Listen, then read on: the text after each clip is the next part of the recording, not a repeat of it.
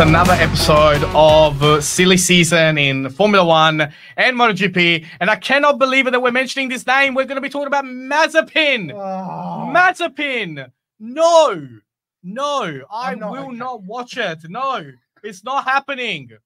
What is happening? If this table could flip, what is happening to this sport? If they choose Mazepin over Doohan or Mick Schumacher or just about anybody, like, money talks. Money. But it's getting ridiculous.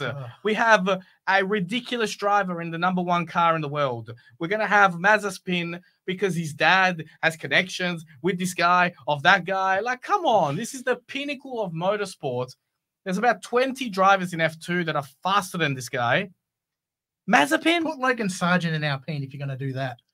Like anybody. So basically, what we're talking about, there are rumors floating around that Alpine will be partnering up with Hitech GP, which Mazepin's dad has a link to, which obviously means that Mazepin could well and truly end up in that seat because, of course, he is quite wealthy, as we saw Haas back in the day. I don't even want to continue this episode. That's how it's crazy. It's crazy. It was not on my bingo card, that's for sure. No. I thought it was a joke. When you message me, oh yeah, there might be what? And then it's actually like this could actually happen.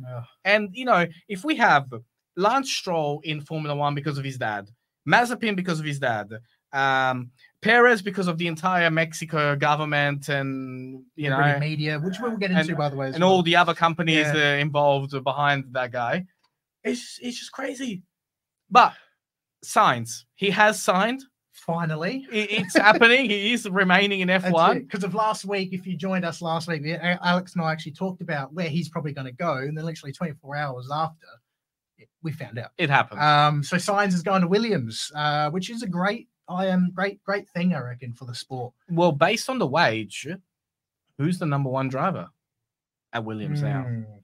Yeah, that's a good question. That is a very see. Sainz is more experienced than Albon, but Albon's been around. Albon has been around, exactly right. He's been around for so long with Williams. It's. I guess we'll have to wait and see how that unfolds. Yeah, I wouldn't want to be there. No, James Vow, he knows what he's doing though, so I trust him. But no, fantastic. In my opinion, it's exactly what Williams needs. Yes. To get an experience, a race winner, a recent race winner. Yes. To join that team, multi-year deal as well, so we'll see him through the end of 2026. Absolutely, and I think it's we have almost forgotten the glory days of Williams being world championship material. And I hope for Sainz, for Albon, that this team makes the right steps and becomes championship contenders. I mean, McLaren have done it with a customer engine. It's possible. Exactly. And Williams used to be up there with, remember the Martini livery with Massa and Bottas. That wasn't even too long ago. Yeah. It was quite a while ago now. Or the Kubica days, Montoya taking it to Schumacher, the BMW days, Oh. That's a throwback. But yeah, now they're a team that everyone, I reckon, would love to see back up the front. Absolutely. Again. It's a fantastic team, and I'm excited to see the partnership. Logan Sargent obviously crashed way too many times in the seasons in Formula One. Sainz won't do that. We've seen how good Sainz is behind that Ferrari. Smooth. So, exactly. he definitely is a smooth operator. And I think Albon, they'll match as well. They both have less organs than anyone else teaming up next year. Weight reduction has been solved. Tick. Well, it's the first team in Formula One history where they both don't have appendix. There you go. That's a record that will stay in the record books. And they both, once upon a time, raced for Toro Rosso or AlphaTauri or VCub as well. What about the fact that potentially Liberty Media has had something to do with Perez staying because they don't want the Mexico GP numbers to go down? That's as worse as Mazepin. So basically, what? If you joined us last week, we said about it was basically the eve. It was the day before it all happened, right? Yes. We were like, Perez is gone. No way. Well, it turns out that meeting he's staying, but now we got rumors are floating around everywhere. But basically what it's saying is apparently, according to Red Bull and even the Verstappens were told about this, that Perez was not going to be there come Zandvoort. only for them to literally switch that decision with a blink of an eye, and decide to keep him. That's crazy. And apparently the cards are going to be shuffled again in 25, according to Helmut Marko. And you know, we were so happy because we saw Daniel was talking and he was jumping up and down. And literally that meeting was only to say, you will stay until the end of 2024. Exactly. Imagine if he gets the Red Bull seat, like, you know, how high he'll jump. So we have Liam Lawson sitting out the entire of 2024, waiting for a seat to open up. We got Perez, which I'm very happy he will lose the constructors title for Red Bull this year. We have Daniel Ricciardo. We get to enjoy him for a little bit longer.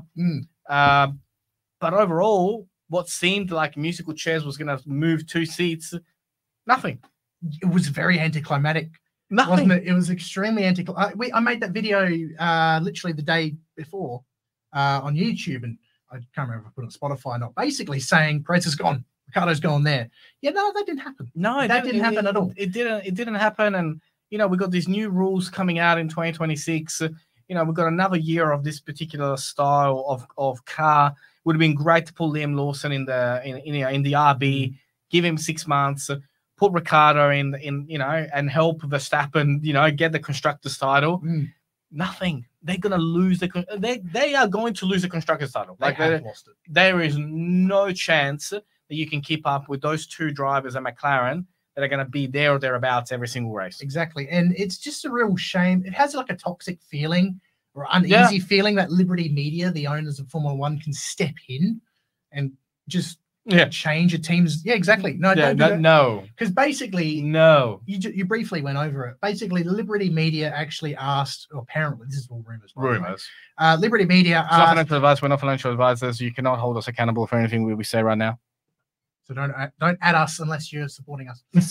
But so Liberty Media apparently asked Red Bull to reconsider their decision of keeping Perez for the end of the year because, the Mexican Grand Prix is coming up.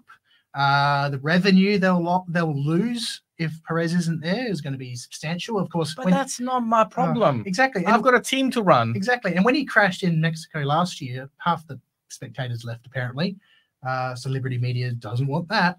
But also, Checo had a documentary that came out on Disney Plus recently as well. Did he? Yeah, he did, apparently.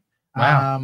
So that would have been awkward if it got released the same day he got kicked out of Red Bull. Oh, so that would be iconic. It would be iconic. And that should have happened. But this sport, MotoGP, Formula One, these are the pinnacles of motorsport racing. It's what every kid that's 6 years old at a go-kart track at 7 a.m. on a Sunday morning where they could be just sleeping, they wake up and they're like, I want to be world champion.